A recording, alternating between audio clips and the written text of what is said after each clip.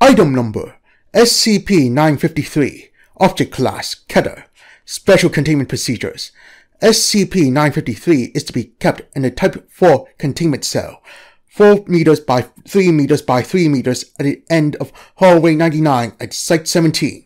Subject is to be provided the following: 1.5 kilograms of fresh liver daily for consumption, clean drinking water in plentiful quantities, clean bedding, futon and blankets to be exchanged by the subject and laundered weekly. Small luxury items, plum wine, reading materials, etc. may be provided as an occasional reward for good behavior as part of psychological conditioning. Direct human contact with SCP-953 is strictly forbidden due to SCP-953's mind-altering properties. For this reason, all personnel must respect a 100-meter safe zone when the hermetically sealed door is opened. Delivery of food and other items will be carried out by an automated robotic assistant. Should containment fail, SCP-953 can be theoretically terminated by gunfire. However, due to its nature, recognizing SCP-953 may be difficult. Because of the inadequacy of purely physical containment procedures to control SCP-953, psychological containment is also necessary. For this reason, the approach to SCP-953's containment chamber is to be lined with open dog kennels, preferably of the Korean Jindo or American Foxhound breeds. SCP-953 displays an extreme phobia of domesticated canines, and will not pass within 10 meters of one, especially when canines are barking or alerted. SCP-953 is to be considered hostile to human life, dangerous and armed at all times. Any transport must be done under the supervision of at least 6 armed personnel. Its preferred killing method is a bare-handed strike to the abdomen, penetrating the abdominal cavity and removing the liver, which it will later consume. If given time, however, it will choose to linger over its kill, torturing its victim, as it seems to enjoy the infliction of pain upon another sentient being. Description: SCP-953 is a female red fox, approximately 8 kilograms in weight, with a spine that splits around the 26th vertebra into 9 separate tails. Subject displays polymorphic properties, however allowing it to take the form of various other objects and beings, most commonly an attractive Korean female. Note: unlike SCP-1540, SCP-953 appears to retain some control over its polymorphic capabilities. Subject will display some bovine aspect: ears, tail, paws, eyes, fur, voice, mannerisms, in all its alternate forms. This can serve to identify the subject should it attempt disguise, although SCP-953 will attempt to conceal its tails through clothing and other methods. In addition to polymorphic abilities, SCP-953 displays moderate-level psionic abilities, namely suggestion and telepathy. Although insufficient to fool an outside observer, an entranced subject can be convinced of a variety of false facts, including the nature of SCP-953, its own nature, and the nature of things around it.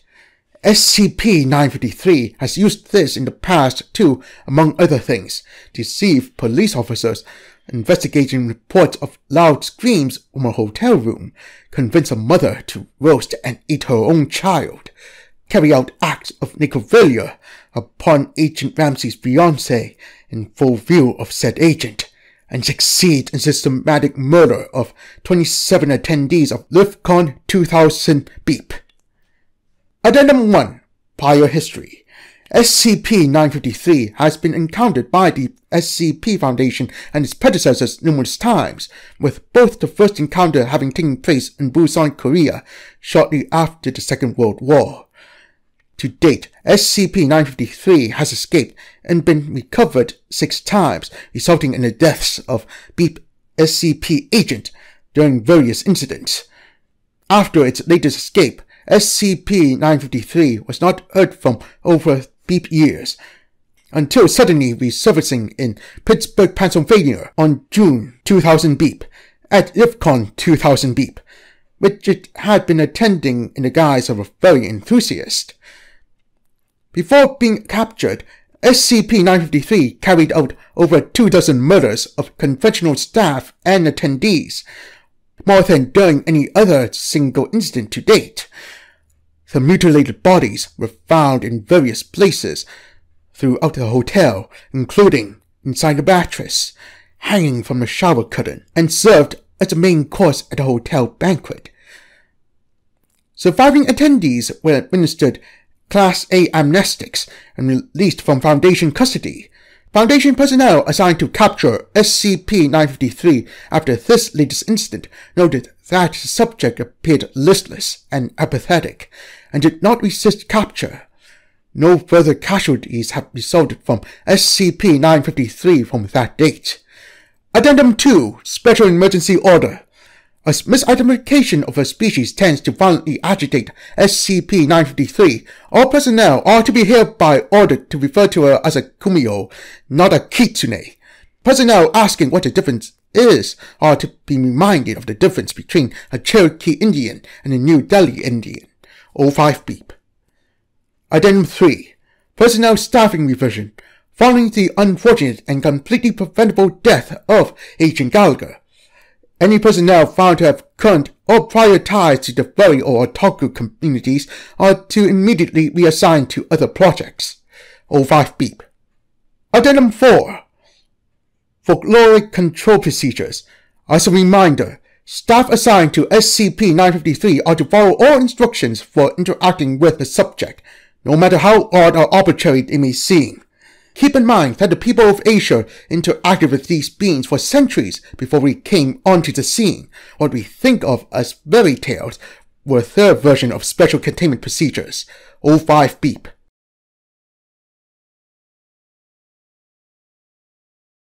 Items: SCP-106 and SCP-953. Note: the following incident occurred during a dual containment breach of SCP-106 and SCP-953. Tissue test record, not applicable. Termination log.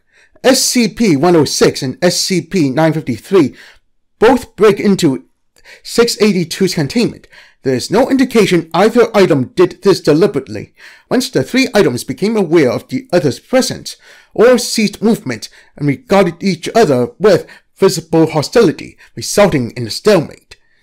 106 broke this stalemate by lowering itself through the floor, then attempting to apprehend 953, who responded by latching itself on 682. All three items were presumably transported to 106's pocket dimension.